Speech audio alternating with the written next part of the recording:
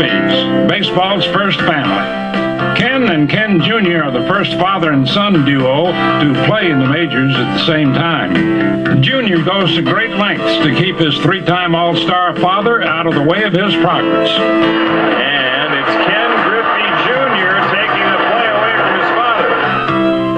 I'm sure you can see the resemblance between the two, but if you can't, maybe this will help you see the likeness. Ball in the deep left center field. Griffey going back to the 1-8 track, leaps high in the air, and he's got it! An incredible catch by the kid! He takes away a home run from Jesse Barfield, climbing the wall in left center field. Hey, some catch. But how did Junior learn to climb the fence in Yankee Stadium? There's a fly ball down the left field line. Griffey going over, leaps, and he's got it!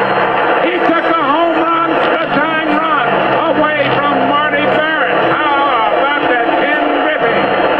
Listen to the crowd roar. Now that's a great catch, and reckon a pretty decent call, too.